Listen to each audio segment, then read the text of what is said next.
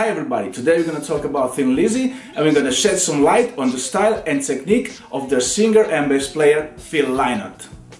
Phil Lynott is one of the most respected rock and roll bass players in history, and a lot of musicians list his sound as one of the pioneering sounds of 70s and 80s hard rock music.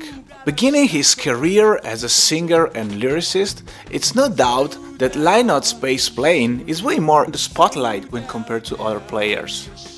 Phil was an eccentric performer, and his bass lines were an extension of his personality and led to an effective and busy rhythmic approach. Strumming along with the pick, Lynott relied on 8 notes, triplets, and his trademark hard-hitting attack. Throughout the years, Phil used a variety of basses, including a jazz bass, a Rickenbacker, a Fender Precision, a Schecter, and a Roland bass guitar synth, among the others. He also changed his amplifier very often, so there's not a real standard when it comes to the actual sound, but there's a few trademark features that make him quite a unique player. So I put together a few tips you may want to follow if you want to bring some Lizzy into your playing. Tip number 1. Keep your left hand playing area in the middle of the neck. One thing that distinguished Thin Lizzy from other bands of the era is that they appear to have a lighter rhythm section compared to other bands such as Led Zeppelin, Deep Purple or Queen.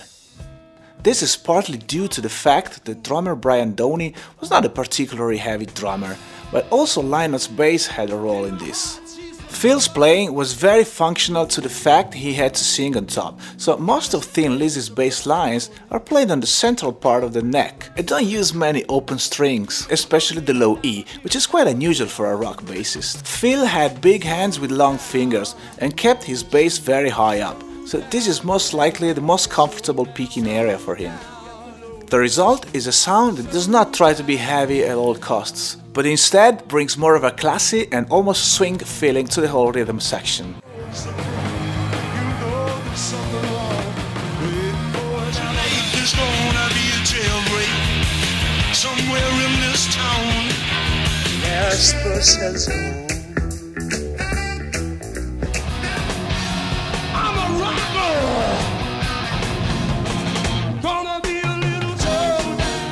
Tip number 2. More strumming, less downstrokes. In rock music, pick bass players normally tend to play downstrokes most of the time, to sound tighter with the guitars and to get that solid foundation rhythm section feeling, typical of rock bands. But Phil uses almost exclusively alternate picking, which again is pretty unusual for a rock bass player. As a matter of fact, he's playing the bass like an acoustic guitar, managing to get a sharp and thick sound with a unique attack.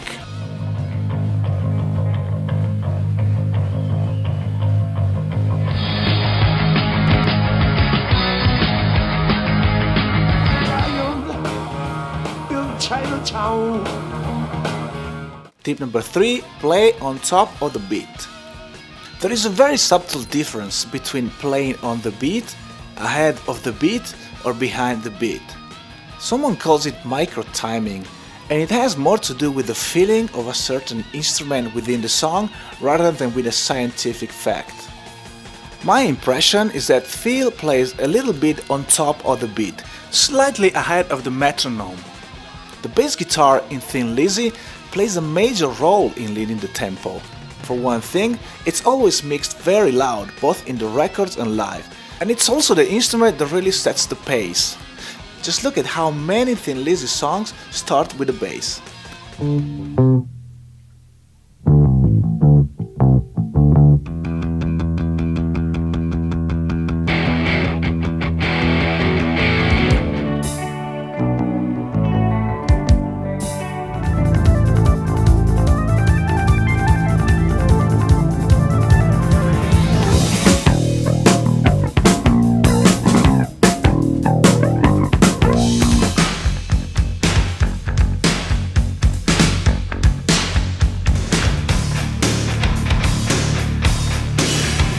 So it's legit to think that this is how he would show the songs to his bandmates at rehearsal, just playing bass and singing along.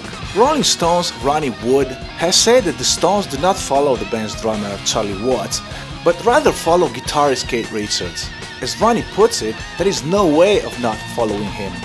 So I guess we can say the same about Phil and Thin Lizzy. After all, he was the band leader and main songwriter. Phil was definitely leading the charge, also from a tempo point of view. Tip number 4. Signal pushed chords. Another typical feature of Lynott's playing is the way he underlined pushed chords, leaving some space after them, whereas most bass players would keep playing to keep a consistent beat.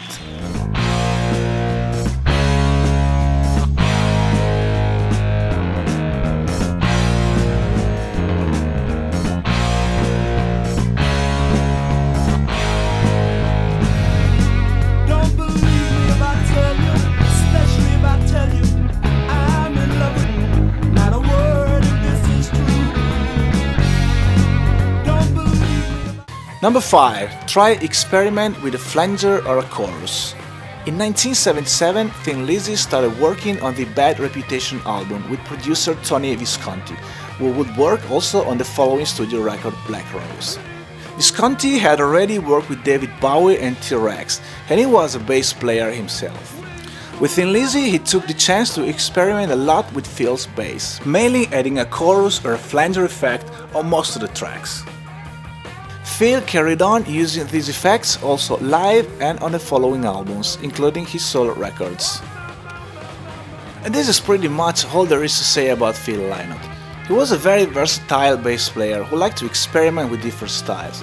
We can also say that as any great 70s rock band, Thin Lizzy's songs feature unison and harmony lines played by both the bass and the guitar. Lynott normally fits in by either mimicking the riffs or by creating a contrasting part to provide a foundation for the harmonizing guitars, while solidly locking in with the drummer.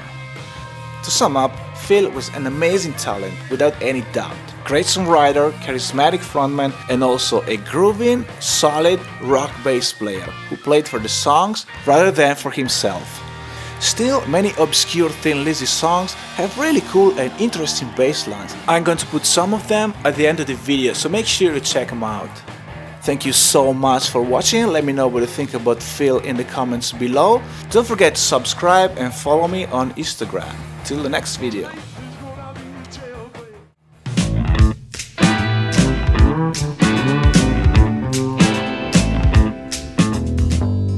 The hero rode a white horse across the...